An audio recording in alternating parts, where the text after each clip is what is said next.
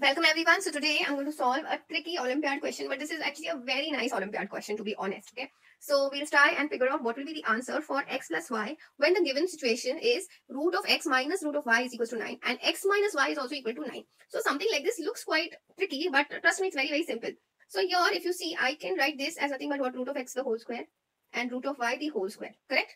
And this looks very similar to a square minus b square, correct? So let's write this down. So root of x minus root of y, that is the expansion, right?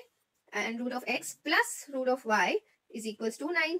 Now this value is also equal to what? 9. So dividing both sides by 9, I can say root of x plus root of y is equals to 1. And I can again go back to this particular equation and try to find the value of root x. How? You will see that if I'm adding root y minus root y gets cancelled. So we get 2 root x is equals to 10. Okay.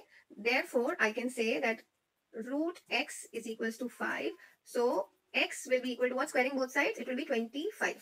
Correct? Now I can put this in the original equation, which was what? X minus y is equals to 9. So this is what? 25 minus y is equals to 9. So y minus y is equals to minus 16, because I'm shifting the 25 on the other side. It becomes 9 minus 25. Therefore, I can say y is equals to 16. So the final answer for x plus y, that is what? X is 25 plus y is 16. So final answer will be nothing but 41. Do like, share and subscribe for many such videos.